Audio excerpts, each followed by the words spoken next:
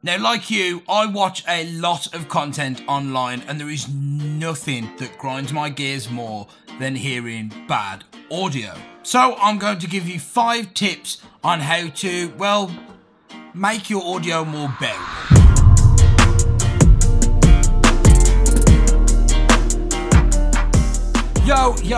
Yo, my name is Bradley Aston, and this week I want to give you 5 tips on how to improve your audio.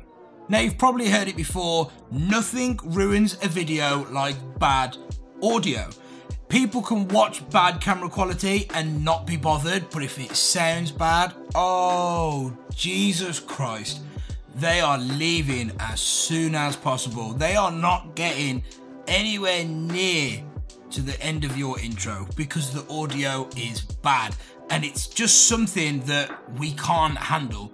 Don't know why, don't know what it is, but it's just the way it is. So I want to give you some advice, some tips and tricks that I've learned on how to improve your audio. That way you can increase the quality of your video overall. So diving straight in, this seems a bit stupid, but use an external microphone. A lot of people think that using the microphone that's built into their camera is going to be fine. I don't know what it is, but most cameras, even if they're made for video, their microphones that are built in just are not up to the standard that they should be. They are small, they're not directional, and the preamps inside of cameras just aren't very good in general. So get yourself an external microphone. Turn down the input inside your camera all the way down to 0 and then knock it up 1 so it is as low as possible, and then adjust the settings on your microphone accordingly. Tip 2, get that mic as close to your face and your mouth as possible. Now, these mics do come with hot shoe adapters so that they can mount onto the top of your cameras. I hardly ever have it on there unless I'm after ambient room noise. What I tend to do is have it on a boom arm or a mic stand and have it as close to my face as possible. What I try and do is I stick to about a 30cm ruler and kind of get it about that distance, and that tends to work for me. So my mic is just out of frame, just here, and all I do is I just make sure that it's up, out of frame.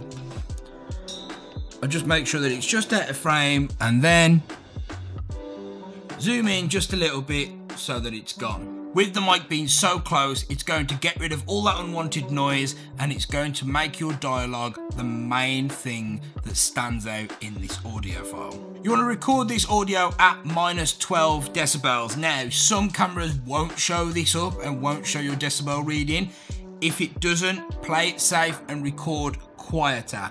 It's always better to record a little bit quieter and push the audio than to go too far up and clip your audio, and that's when you're speaking too loud because you won't be able to salvage that and bring it back. So if you're in doubt, always record a little bit quieter. Tip number 3, use anything you can to get rid of unwanted noise around the room. So I've just turned my heater off, I've put my blinds down, and I've got a lot of furniture in the room already. You may not think it makes a big difference, but cushions, duvets, sofas, carpets, rugs, curtains instead of blinds, all of this will make a difference in your sound. So when designing this room, all 4 of my walls had foam paper and not just thin normal paper. Because I knew it would help dampen the sound, I went for carpet instead of laminate. I've got a bed in this room which helps massively. And then if I am doing something that's a little bit more high production than YouTube and I want that crisp, clear sound, then I will record and make a sound booth out of pillows or duvets, or hang some blankets over some light stands just to make that a bit better. So get some furniture in your room, get some pillows around your camera, around your mic, wherever you can, just to help dampen the sound and reduce the unwanted room noise. That's there. It's just always there. It's present. So get rid of it. Tip number 4. Now this is where I see a few people going wrong, and it's adding music to your videos. Music is so powerful in videos. I've said this before, but it helps give you the atmosphere, it helps convey what type of emotion, it gives you a bit more of a feel to your video, and it's to a certain extent part of your branding, you'll notice that certain YouTubers will use certain types of music. So it is super powerful in your videos. But make sure we can still hear you. When putting audio and dialogue together, your dialogue should be in your video measuring at -6 decibels. And you should be able to keep your music at -30 at its highest point. This is going to make sure that we can hear what you're saying and make sure that the music is still there and still conveying the emotion and still giving your video an atmosphere and a personality.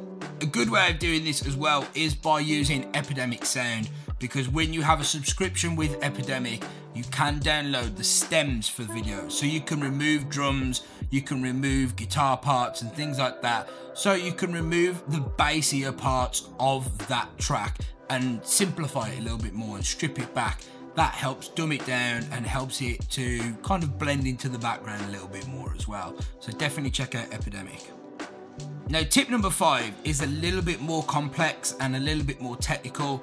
I actually learned this from a friend of mine who is a sound engineer, and this is how he told me to mix my audio and helped me out when I first started making videos. And it's to EQ your music and dialogue separately. Now, I do want to do a whole video on this, but just so you get the basic idea, you should have your EQ for your music and your EQ for your dialogue on screen next to one another. Mute your music and listen to your dialogue. Have a look at the peaks on that waveform and see where the highest point is. See where your speech falls into those waveforms and where it's kind of hitting pitch-wise the most.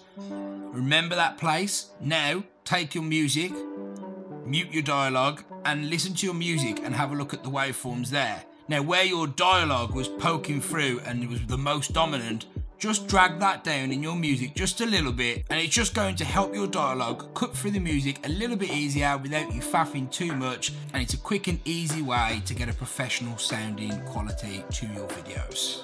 Yeah, if you do want any more advice on audio, please feel free to drop me a comment down below. I'd love to help you out. Don't forget, I have already done a video on this channel regarding presets for your audio, and that video is super useful as well. If you want something that's quick and dirty for different scenarios, tells you a little bit more about how to quickly and cheaply fix your audio no matter what situation you're in, so I'll leave that just up here for you to check out. But that's all for this week, guys. I hope you've enjoyed it. I hope this has helped you out. If it has, let me know in the comments. Give me a big thumbs up. Don't forget to subscribe, and I will see you next week for next week's video. See you later. Bye-bye.